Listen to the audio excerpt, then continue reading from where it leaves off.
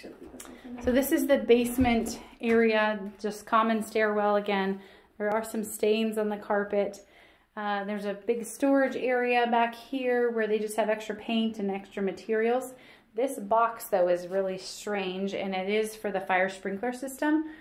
So I wonder if maybe the city of Bozeman made them add that later, or I really don't know. But anyway, it was kind of an afterthought that they built this big box down in the hallway for the fire sprinkler system.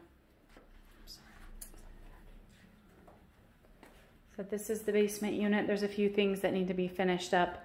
Like that is just the crown mold for that cabinet. There's some door trim that needs to be finished. The PTAC unit is up higher in this unit. That's a closet door just sitting there. So there's some work to be done, not major stuff.